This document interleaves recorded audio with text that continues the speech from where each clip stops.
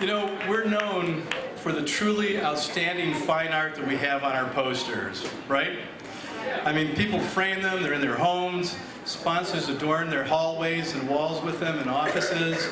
I mean, we understand the importance and convergence of all the arts and have strived to have the finest artwork on our posters since we started our first festival in 1994.